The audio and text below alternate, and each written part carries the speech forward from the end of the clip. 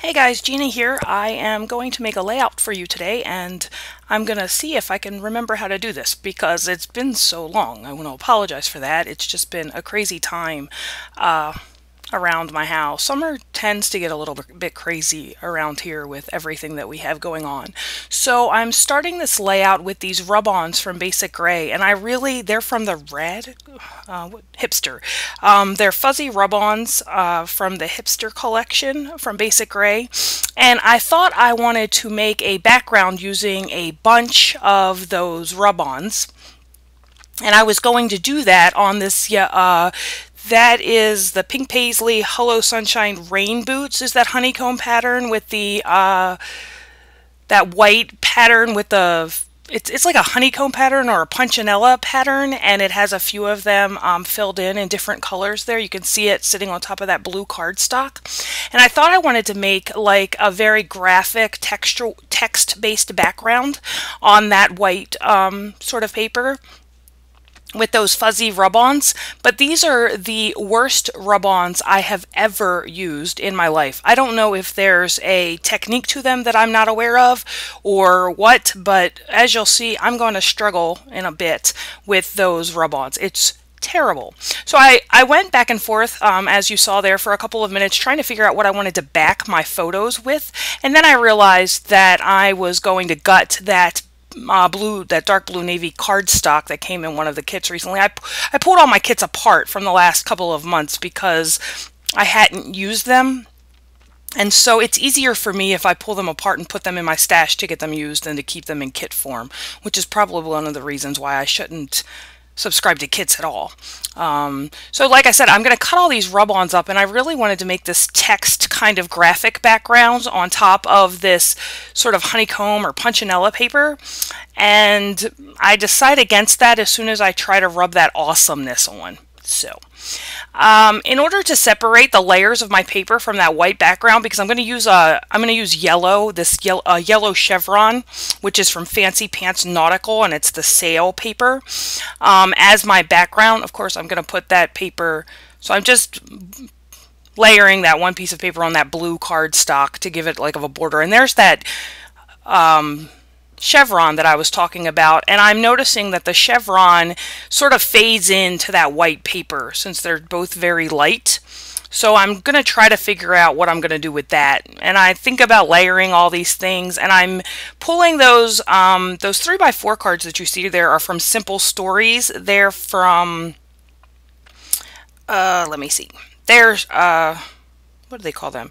Snap 3x4 cards, and that's the hymn collection.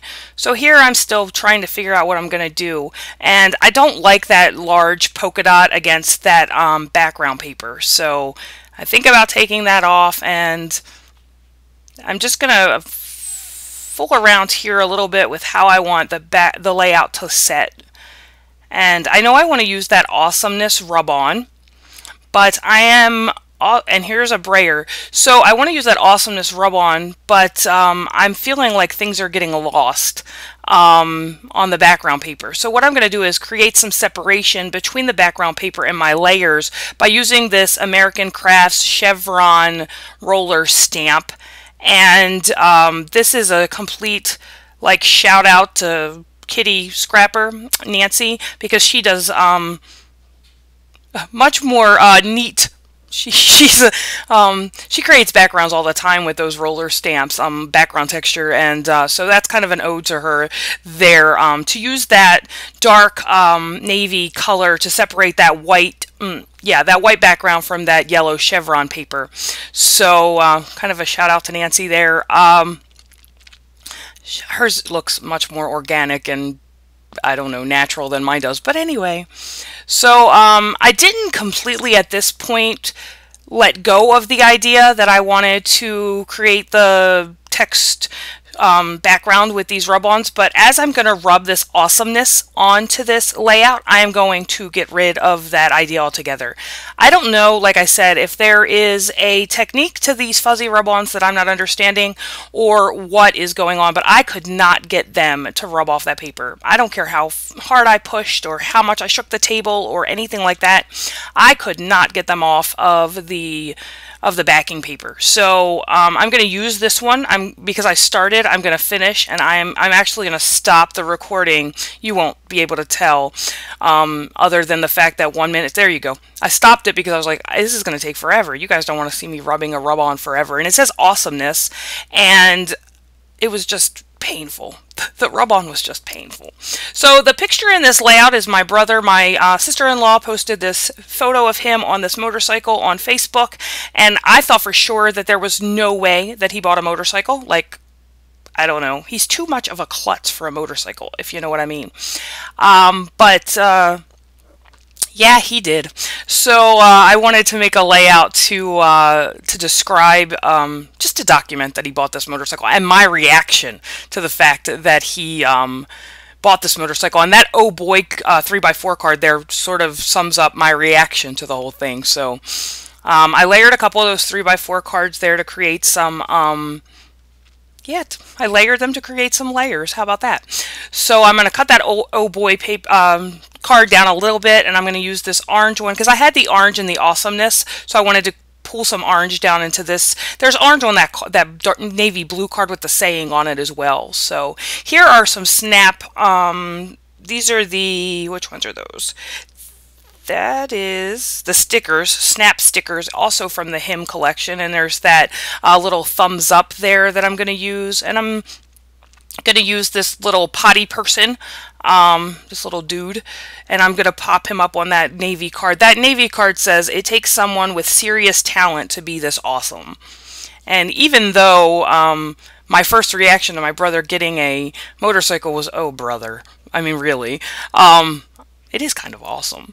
So I'm going to use that badge there. That is from Fancy Pants, and it's As You Wish Flair, and it says happiness is the journey, not the destination. And I really felt like, you know, you get a motorcycle, you go out riding on a motorcycle, that kind of thing. It really is, you know, the journey to get where you're going. So when he lived this, he just moved from Louisville to Georgia. He changed duty stations. So but when he was in Kentucky, he had a long commute, so I really thought talking about the destination, you know, the journey to get to work was better. I flirted with the idea of using these acrylic, are they acrylic? Acetate, there we go.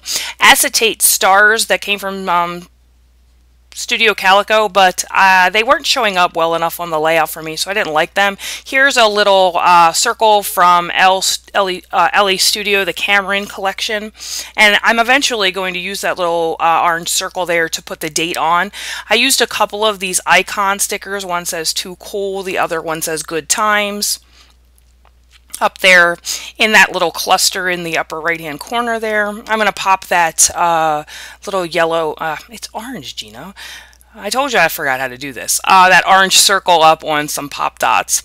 This, I have that little clip taggy thing over there on the left that says yes.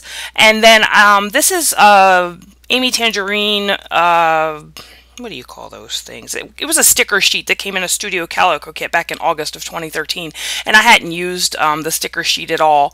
It's like those translucent stickers, and it says this happened, so I made like a subtitle down here along the left-hand side of the photo that says yes, this happened. And what am I doing here? So I decide that I just need a little bit more texture on this layout, so I'm going to use these resin stars that came from Pink Fresh Studio. I bought them.